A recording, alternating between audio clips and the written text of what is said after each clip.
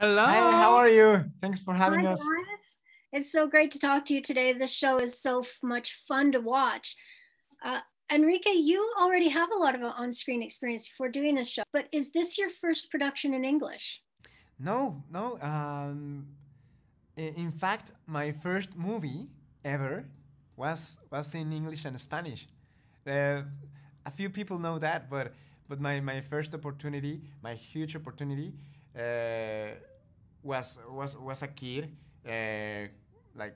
grown up in Mexicali, that is basically the border with the states, and yeah, it's my second time, and it's been incredible. It's been a huge opportunity.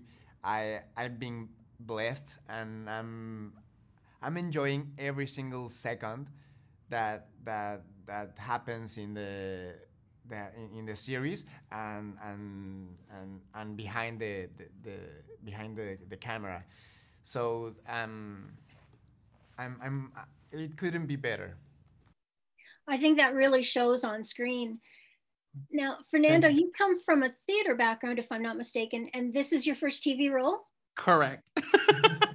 So once you got on set, was there anything that surprised you about making a TV series, especially on this scale? Honestly, I think what shocked me the most is all the people that it takes to put on a show. Um, when you do theater, there's like a certain amount of people who are working behind the scenes and whatnot. But a show, like every time that I watch the show, it's so funny to me how on a scene the space looks so empty, and then remembering that behind the camera there's a sea of human beings trying to make sure that this thing can work the way that it's supposed to. So that's the one thing that I wasn't expecting, all the crew members, and how every single department and every single member of that crew is a really important part of the puzzle. They're as much a part of the story and of the success of the show as we are, and as our writers and creators are. So I never in my mind and in my wildest dreams did I think there would be that many people involved. And, we are so very blessed that our entire crew is Latino and from Mexico, most of them. So we also get to have that imprint of talent behind the camera, the way that we have it on camera as well.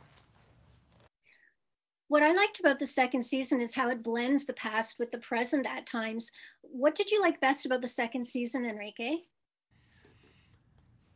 Well, I'm still figuring it out because everything has been so enjoyable, and yeah, as you say, the present day and the 80s are well shown, and each like phase has its own time on screen, and it doesn't feel like a hurry. When Eugenio is talking with his nephew, they get a lot of gags, and I love that